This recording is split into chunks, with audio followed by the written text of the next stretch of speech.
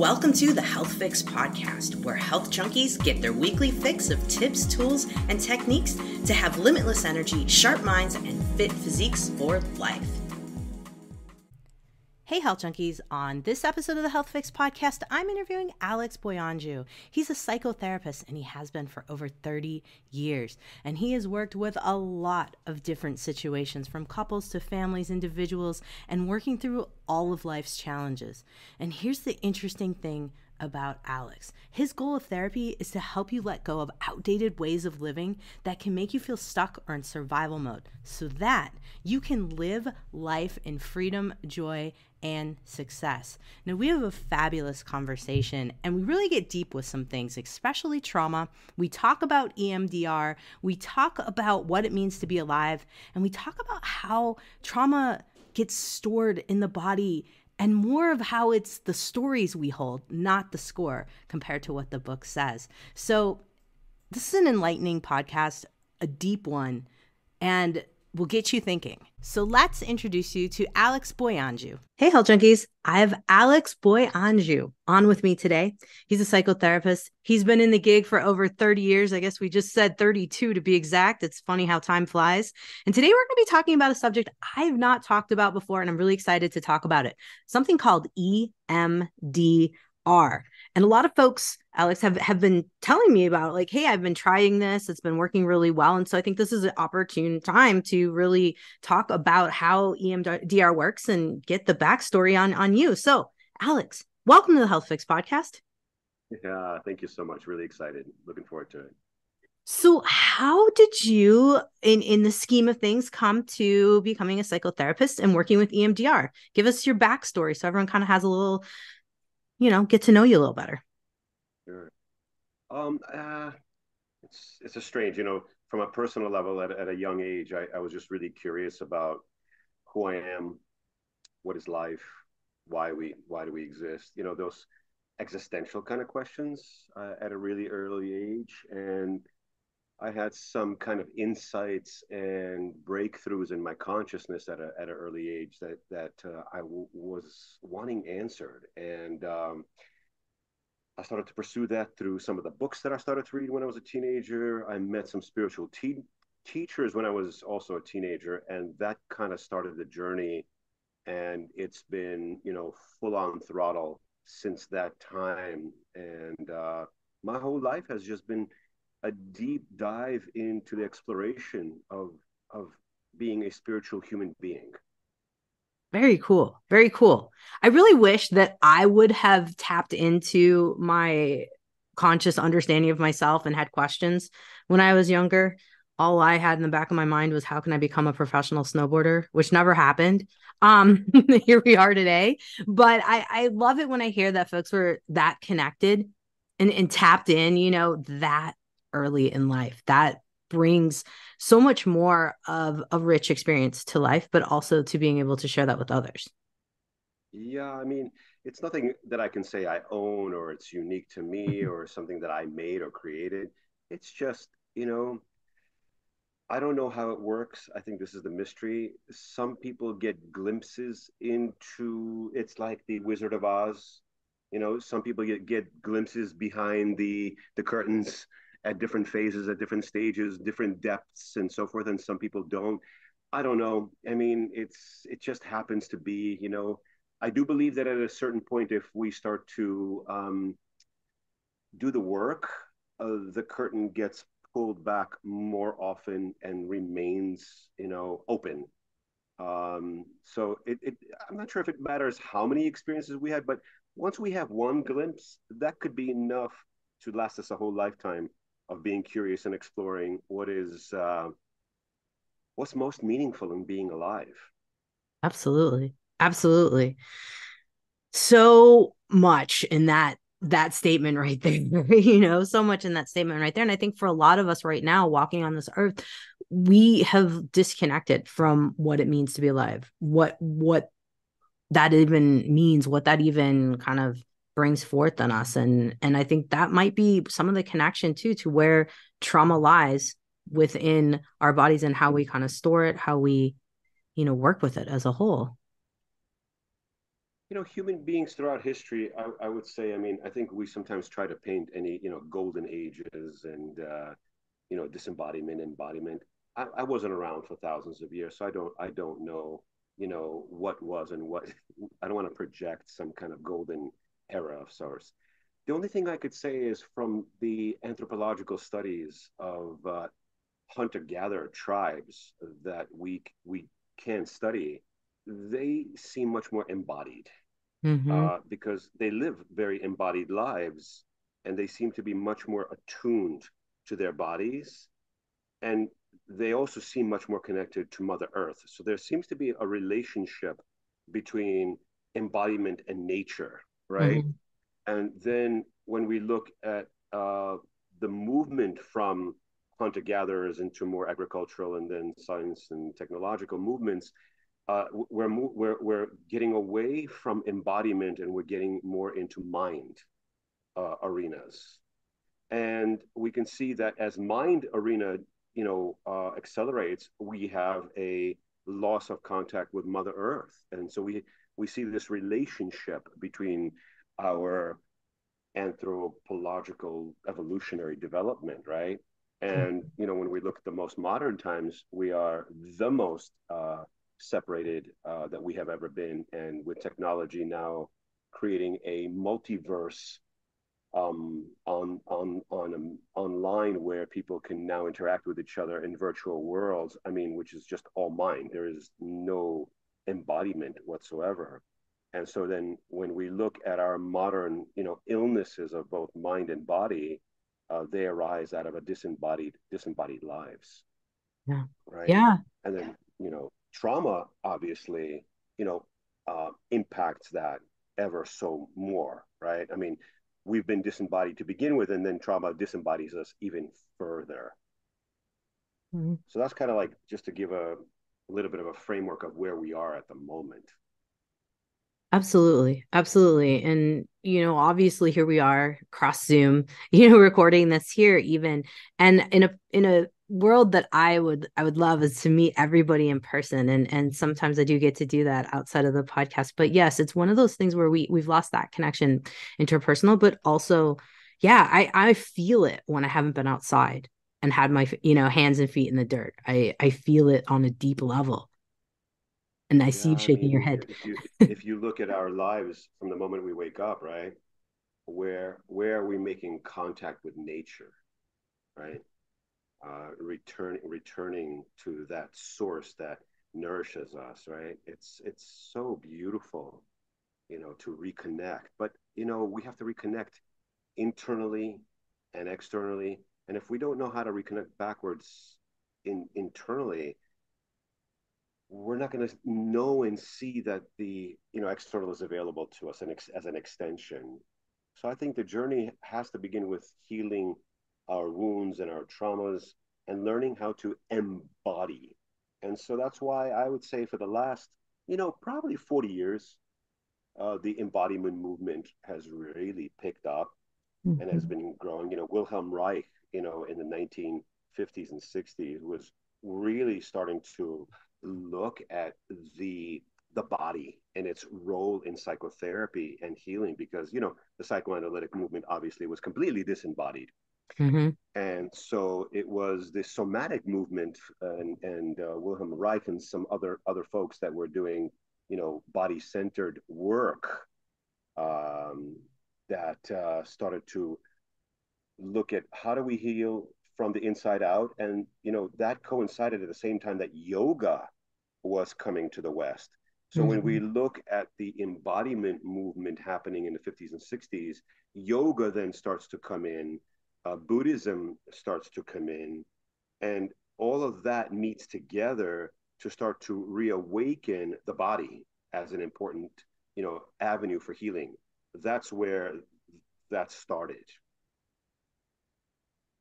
I think a lot of people have seen it. They're coming on board with it. And even folks have started to come into my office and even say, like, hey doc, I've been working on some things. I think that, I've got trauma stuck in my body. Can you help me release it? I'm an acupuncturist, so sometimes folks will kind of, tap into that side of my practice and say, hey, can we do acupuncture, and and really for me, I really didn't start seeing a lot of this come into the medical field really until about the last 10 years. I don't think I mean, yes, I went to Bastyr. Yes, I'm a naturopath. We had a little bit more training than conventional docs, but even still on the same level, we were just like, it was 2 seconds of there's this EMDR thing. It's cool. And then like, on to the next. And so I didn't get to explore as much of the concept of embodiment. I didn't get to explore as much of the concept of subconscious mind, things of that nature in school. I thought that maybe we would talk about it, but we didn't. And so it's been a journey on my own of asking questions and exploring more. So just to give folks a little background in what's happening in the medical field, we're coming along, but even within the natural medicine space, it's not something that you get as part of your standard training. You got to look elsewhere. And so I ask, of course, most folks who I see on the podcast, like, okay, when did you first start learning about EMDR? When did you first start learning about trauma, things of that nature in terms of your field, but also in terms of your own exploration? I knew early on Okay. that I wanted to do somatic therapy because I was an athlete. I was a yoga person, and I became a yoga teacher at a very early age, and I knew the power of that. And so I actually trained with probably the first system, maybe in the United States, possibly. I don't want to be quoted exactly, but I think it was the first system called Phoenix Rising Yoga Therapy. Hmm. And this was, oh God, 80s, early 90s. Like this was right there. I don't remember any other systems that were being offered as a full comprehensive system. And the way that this worked was that we were using yoga, breath work to help people release traumas, understand traumas, and become embodied. And it was beautiful, beautiful, beautiful, the training. And I got to work with people early on in my career, immediately doing that work. And I could not believe um, how powerful it was, you know. So that was my first introduction, and once that started going, I was just like fully in, and I started to study bioenergetics, Hakomi. I mean, it goes on, somatic processing. I mean, literally every system that was on, I threw myself into. So I'm very familiar with the somatic field, you know. Wow. So I think a lot of people might be going, okay, somatic field, how does that relate, specifically? Because most folks' experience of psychotherapy is they go in, they sit down, they they talk about all the traumas, they talk about all the things, and then they leave. And sometimes there may be, depending on the folks that they're working with, there may be some homework, there may be something to focus on, but a lot of times I've found that it's just rehashing over and over again Right. the traumas. So tell us a little bit more about how you're incorporating in embodiment, incorporating in EMDR, things of that nature. How does it work? And then of course I want to talk about what is EMDR and all that. I've been saying it over and over again. So I'd like to back up and to do a little bit of an understanding of what it means to be human. Yes. So when we're being developed in utero, the nervous system is the interface between the muscular system, the skeletal system, and then on the inside, on the subtle energy and the body that we cannot see, the energy body. So if we think about the nervous system, it's the interface between the energy system and the manifest system of bones, density, muscles, cellular, and so forth, right? So the nervous system is such it's just absolutely mind blowing, by the way. It's this living, alive, intelligent, I don't know, mechanism. And it is what receives information, deals with information, and then has output, right? And it connects to the mind, to the emotions, and the body. So the nervous system is picking up information all the time, all the time. That's what starts to happen because as a human being, our first primary goal is to survive. Mm-hmm. That is the first primary goal. In order to thrive, we have to get through just an incredible amount of survival. I mean, you think about it, like 9 months being formed with the most miraculous cellular endocrine. I mean, like talk about miracle of coming into being, right? All of that is it has the interface of this nervous system, and it's picking things up, and it's forming the body as information, it's forming the mind, even though the mind is not sort of say operating as an I am at this point. So in utero, and Stanislav Grof has done a lot of work around this, that the mother's energetic system is influencing the early formation of this nervous system. It's getting input. So the mother's nervous system, the mother's emotions, her, you know, blood work and cytokines and inflammatory markers, just everything is going into the baby and giving information. What is this early environment like? If the nervous system starts to pick up that it is starting to be unsafe, which it will, it's going to start to create rigidities already, formations around patterns of relating, and it starts that early. It's incredible, right? Mm-hmm. So the child is then born into the next environment. Next environment is the family environment, the socio-political, cultural environment, right? Each one with its own unique vibrations. Growing up in China is very different than growing up in South America. I mean, like each country actually has its vibrations, and it gets into the child's formation, and it creates crusts and points of disconnection. So the way we always assumed historically that trauma was these big events, the big traumas, as we always think, um, sexual traumas, physical abuse, violence in the home, addiction.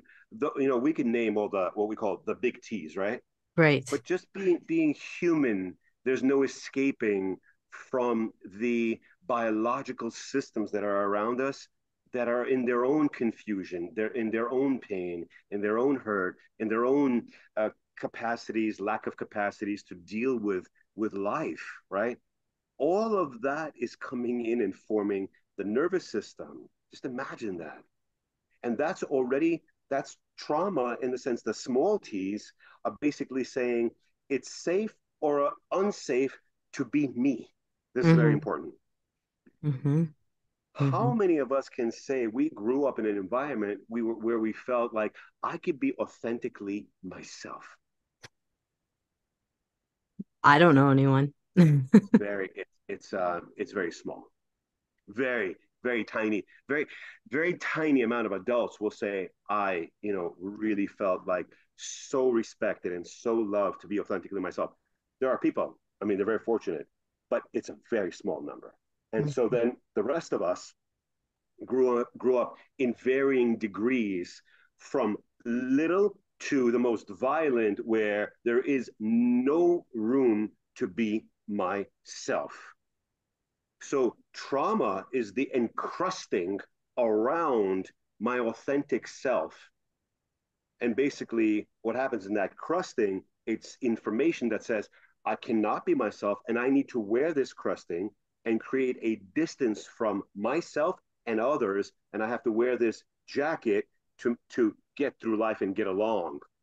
But fundamentally, the way I experience myself underneath that is I feel alone and disconnected from myself and others. Mm-hmm. And that's what I see almost everybody coming to see me for: a deep disconnection from themselves and from others, not because it's their fault. It's what has occurred throughout life. And the secondary injury is that once the momentum of this happens, we then unconsciously continue to reinforce it. Yeah. Again, not because we want to, it's just habit. It's just how we then function. It's a self-perpetuating system, right? That Mm-hmm. carries itself along. And then we're shocked that, the third relationship that we've had in our 20s is the same thing as the first one. And we're like, what happened? Right. You know what I mean?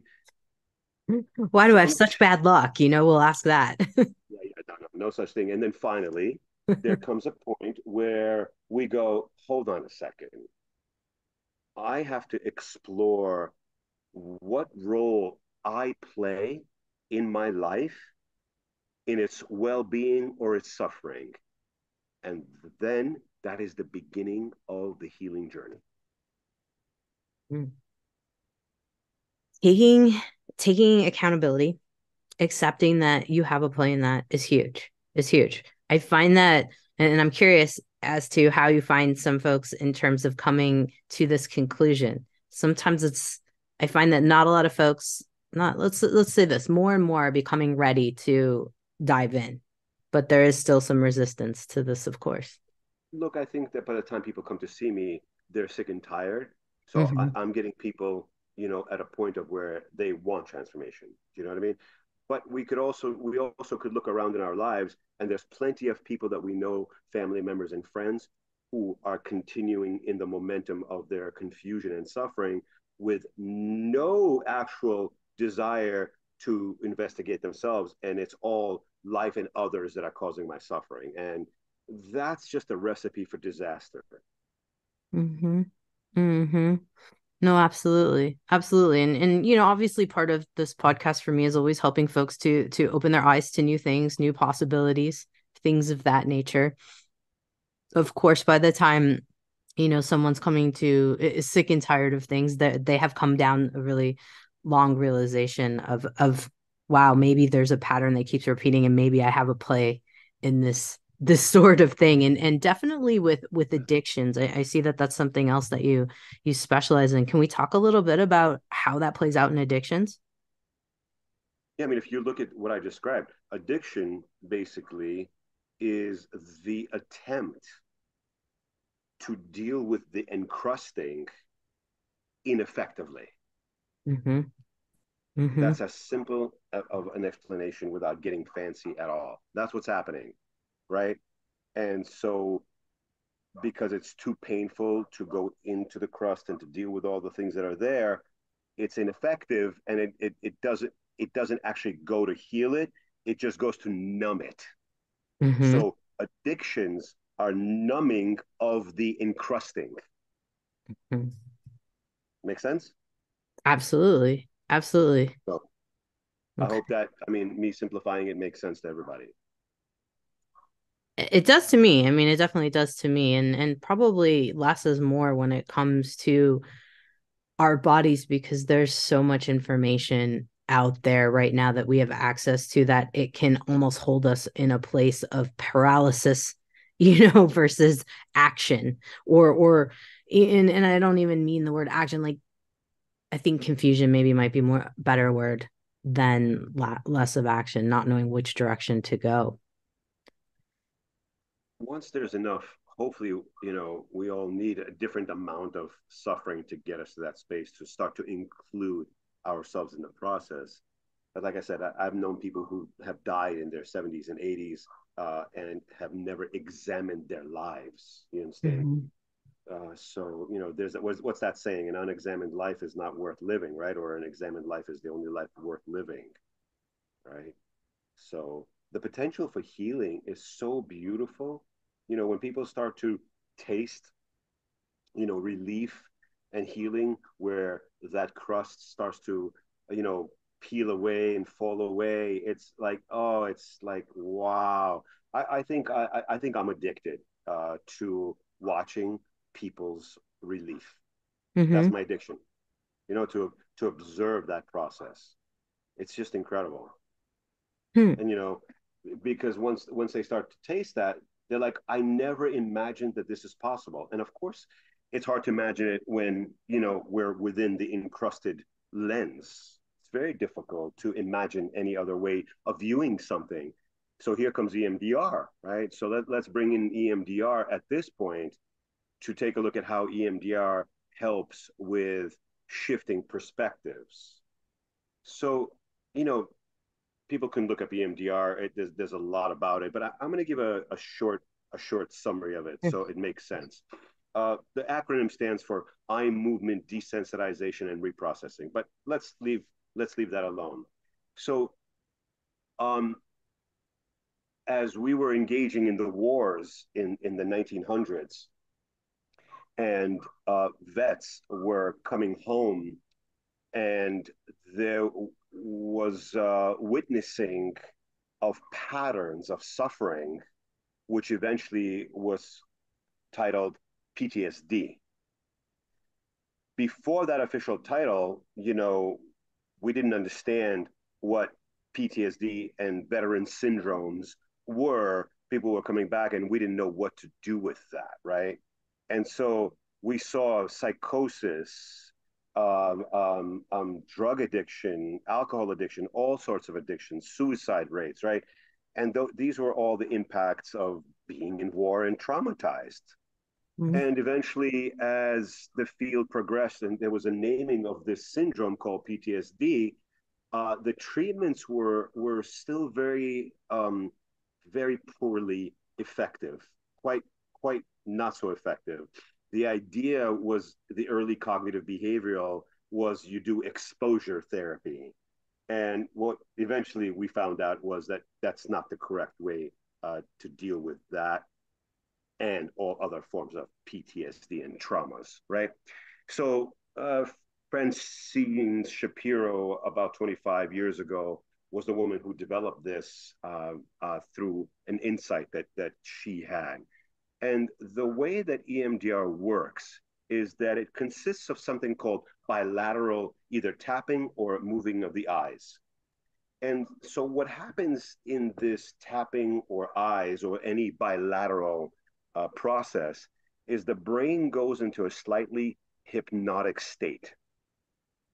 And in that hypnotic state, the emotions that arise in a particular trauma are slightly calmer.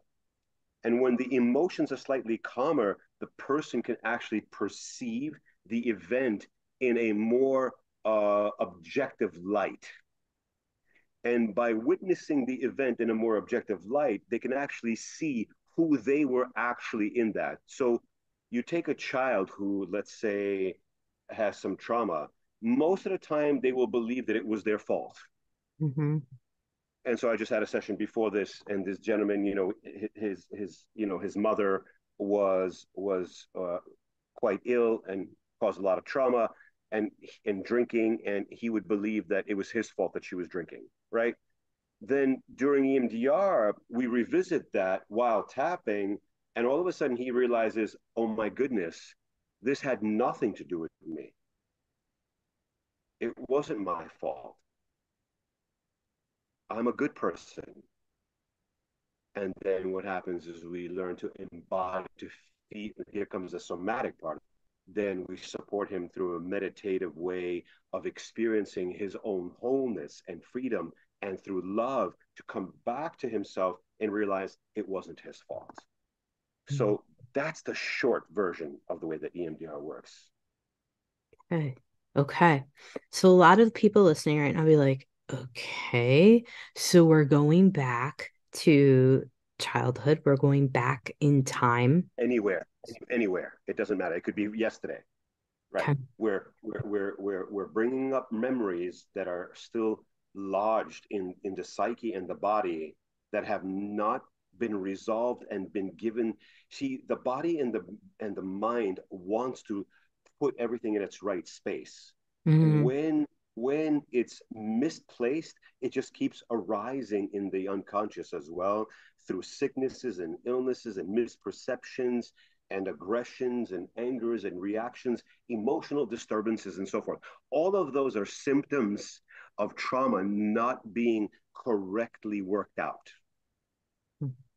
Mhm. So we use these memories and we activate them in the body to allow them to be released, but with the right objective distance and perspective. Okay. Okay. And then and then the brain can then put it in its right space without all of the emotional activation. Because what happens is when you then have a memory without the emotional activation, what do you have? It's just it's just a memory, just a visual. Do you know what I mean? Hmm. I saw when I was 21, I saw someone get violently killed in front of me, Wow. and I never had EMDR, but I think just my temperament is that when I have that memory now, and since 21, when I had the memory, I have the memory, but I don't have any emotional reaction to the memory except compassion for the young man who died. Do you know what I mean? But it doesn't destroy my day or anything. It actually inspires me to live more fully, right? So I didn't feel it was my fault, or I'm bad, or some kind of I am that was involved that was distorted, right? So that's a trauma that was correctly digested by my system. Does that make sense? It does. It does. One of the things that I've kind of dove into and really something you mentioned was the emotional attachment to what you saw. And then, of Yeah. course, we give things meaning, right? And then we have emotion, then we have the next wherever we store it. So if we're looking at that, and I'm guessing beyond that, other traumas have happened because we all have the big T's and the little T's. Has it been your habit just out of understanding how the body works and how things work to not attach emotion? Because I mean, you mentioned compassion, but to not attach emotion, give things meaning.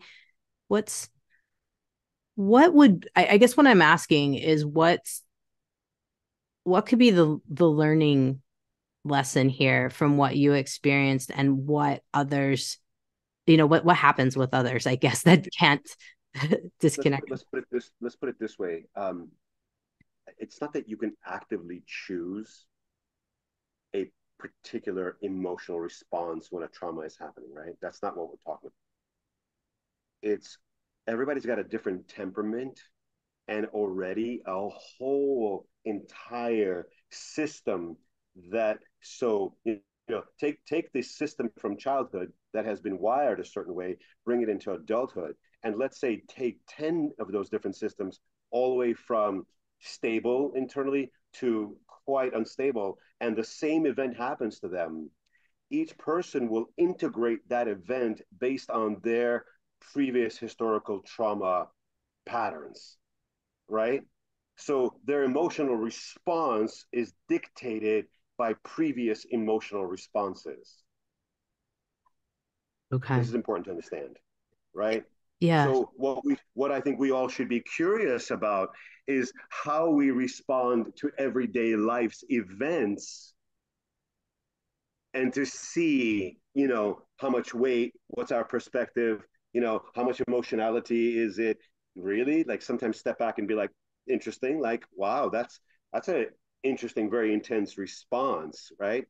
And then do some processing with that, right? Okay. I'm following you now. I'm following you now. And I think other folks may be too, in terms of like, okay, obviously we all respond different. We all have, the information that we've learned over the years and how we, Right. you know, how we Yeah. respond to certain things. Now something happens. The goal is to understand yourself enough to be able to process differently. It's hard to do it during it, but afterwards.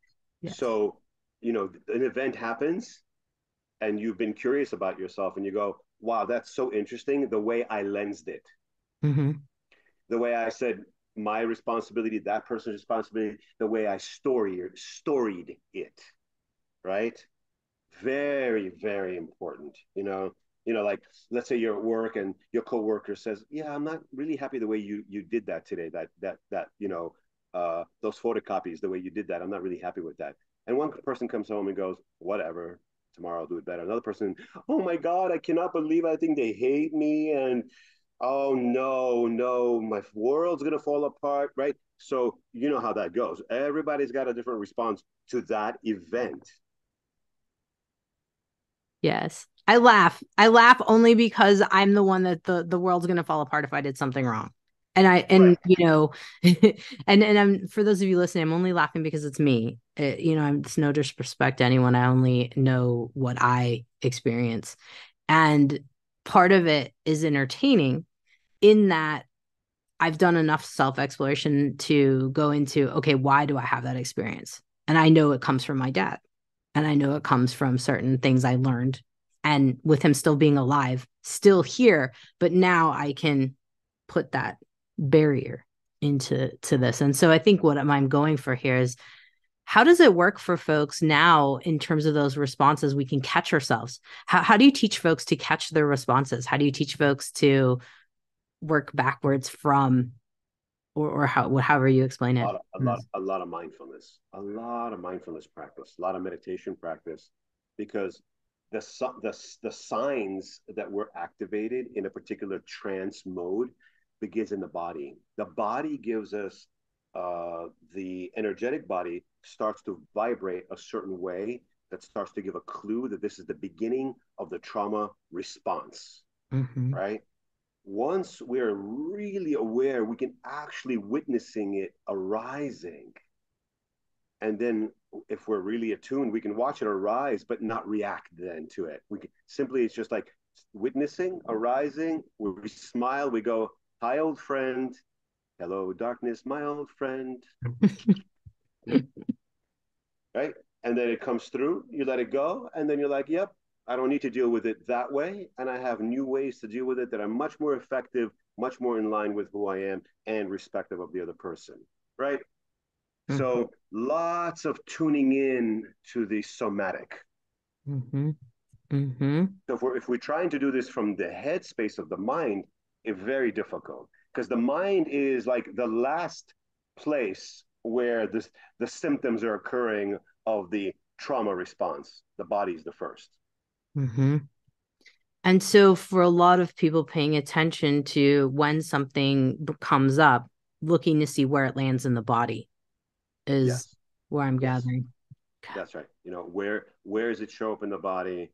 What does that signify? What is the story in that response? What is the particular I am? What's the goal? What are the fears? I mean, there's a the book The Body Keeps the Score by Basil van der Kolk, right? So the body keeps the story, not the score, but the story. That's what it should have been the name of the book. It keeps the story, right? So that response has an entire book there. If you know how to read the book, you know how to heal. Yeah. Yeah. Absolutely. Absolutely. And I think this is something that I've come to after a long time of obviously being a doc, going on, 19 years this year, but really just kind of looking at, huh, okay, a lot of what happens to us is a result in terms of symptoms, things of that nature, are a result of past traumas and behavior, subsequent behaviors and habits that lead to those, is kind of what I've summed it up as. It's not that just randomly happened to you that you have abdominal pain or gut issues. Look at the word disease. It comes from the word dis-ease. Well, when the body is not at ease, it becomes sick. So if we want to take a look at why we're sick, we have to look at why we are diseased. Mm-hmm. Mm-hmm. Absolutely. Absolutely. So moving through folks understanding this, concept of disease, understanding that they're storing different emotions, thoughts, traumas, etc., in their body. I have heard, and I want you to kind of help us with understanding this, because I've heard a lot of people say EMDR helps me get these things out of my body. And we've already kind of talked about how that's not necessarily the concept, but I think what folks are wanting to understand is, how does eye movement help to bridge the gap there with the neurological system and help with Yeah. correcting. Don't worry about the eye movement or the tapping. Simply understand that all bilateral movements induce a hypnogenic state. That's the most important. The science on that is ever evolving. But if you look at traditional societies, Native American people would dance around the fire and you would see them stomping. Yeah. If you look at the Sufis and the way they're dancing and they do the call to prayer, they're doing it bilaterally. So I think there's something in human beings that has something to do with the crossover in the brain in bilateral movements, inducing hypnotic states. And if you look at the Sufis, they're doing this dance and they're making contact with the divine. What that means is that they're blissing out completely and letting go. In this case, of what we would call from the default mode network, right? So the hypnogenic state is basically turning off the default mode network. Well, the default mode network is basically all the stored uh, belief systems of self in the mind that are inaccurate. And so these hypnogenic states, basically, they go lights off on that, and then you experience absolute bliss. And that's why people like to use all sorts of psychedelics, because psychedelics and ketamine and so forth, those actually work exactly the same way, is by turning off the default mode network. And so when we do that, people experience euphoria and bliss and so forth and so forth.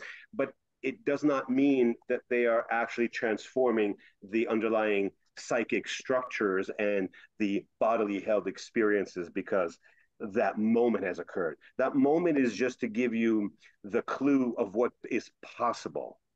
Mm. I'm And glad you then explained that. Go ahead. comes the hard work.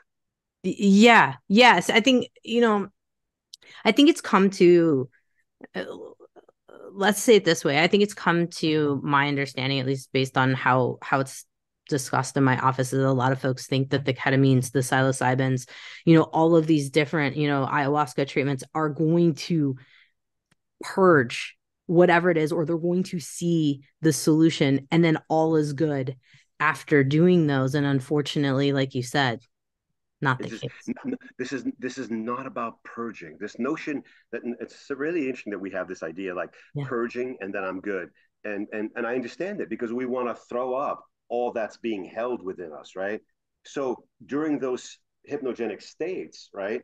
Yes, there's a sense that we've purged, but what it's done is that we just turned the system off temporarily, right? And but in order to turn that system off like longer times and eventually completely transform it, that's a lot of work. Steady day in and out, embodiment and meditation, and coming back home again and again, again and again. And to be honest with you, we're very lazy and we want all of this to be resolved and to return back to our true nature and our inner homes and just like this. So, if we're going to be lazy, well, good luck. Yeah. Yeah. I agree with you. I mean, we've unfortunately kind of moved into a society since probably the antibiotics were developed of here's the pill, here's your Quick, solution. quick fix. I'm going to go on an ayahuasca trip. I'm going to come back. I've seen people come back from ayahuasca trips and have the most amazing trips, and they're the same as they were before. Yes. Yes. Yes. Not that people haven't had insights or some transformations. I mean, obviously, but then it's not like you're going to keep going to them for the full transformation. There's a lot of work that has to be done, and I really, without having a guide to do this transformation healing, I don't care. A religious person, a psychotherapist, a spiritual teacher, a coach, like somebody who knows what they're doing to guide you. You can't do this by yourself. I can't do certain things for myself. Mm-hmm. I don't know how to fix my own car. What about, so I always like to ask folks like who's your mentor, who's your guru, who's your guide, out of curiosity, or do you have multiple? Throughout my lifetime, I've had several. At the moment, I have my most beloved teacher, Lopon Barbara Dubois, who is an amazing Buddhist teacher out from Arizona, and she is, she's everything to me. I've heard her name before. I've heard her name before. I'm not sure why. but perhaps in some circles. But very interesting.